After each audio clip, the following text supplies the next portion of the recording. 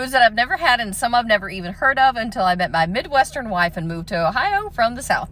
Cabbage rolls. I feel like these are super underrated. You can make them in so many different ways too. It could be like a normal roll. You can make it a stir fry. You can make it a soup. It's really cheap to make and it tastes really good.